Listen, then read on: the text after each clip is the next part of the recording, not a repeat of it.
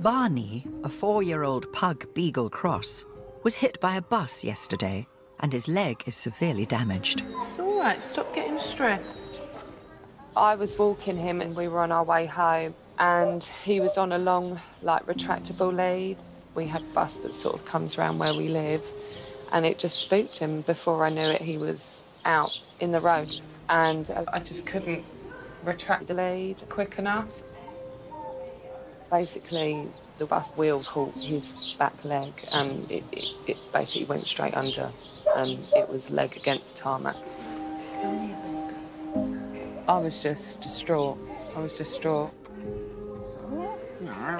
He's our third child.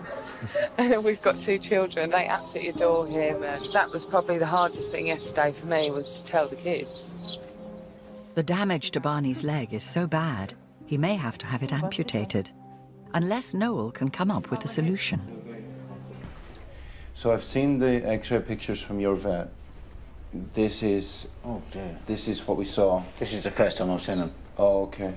OK. What's happened here is that the leg was trapped under the wheel and dragged along like so. So that's a cheese grater tarmac along the inside of the ankle. Yeah. Because that width there is about 60% of what it should normally be, meaning that we've lost 40% of that bone. Right, OK.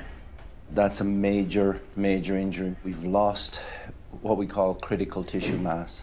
Now, we're still in what we call the golden window, where bugs may or may not turn into infection. The real risk here is if it got infected and I had implants in there, then they could get infected and then you could lose the leg anyway.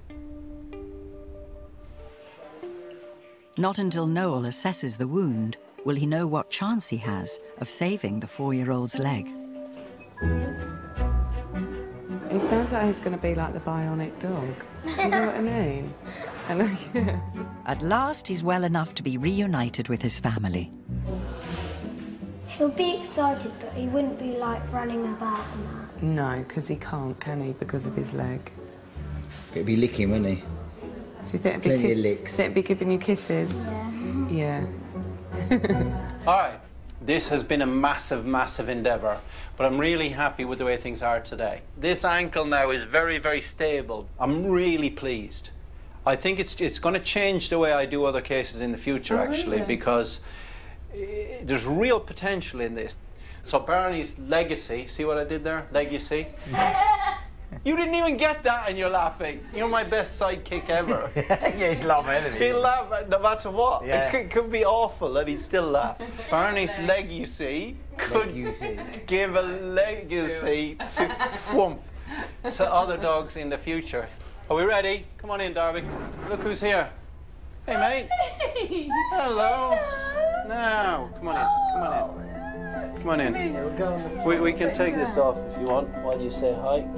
Hello, darling. He's gone through so much in what is basically a really short amount of time, but having Noel sort of take him under his wing has totally put my mind at rest. Oh, no. Oh, baby. Yeah, you're nearly there now. You're tantalisingly close. There's still part of me that thinks, oh, if only I'd, pulled the lead back a bit quicker, but it's done now, and we're all about going forward. All right, big fella. There we go. Well done. Now he's safe on Daddy's shoulders. Well done, mate. Good boy.